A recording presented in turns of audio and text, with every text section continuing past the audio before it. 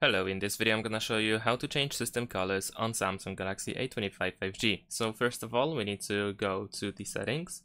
Then in the settings, you want to scroll down just a little bit and go to wallpaper and style. And then choose color palette.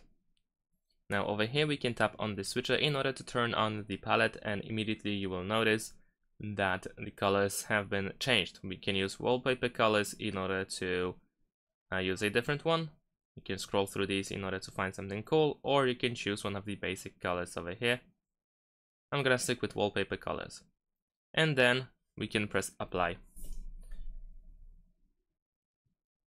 And after that, we should be able to have a set interface color. And there we go. That's pretty much it.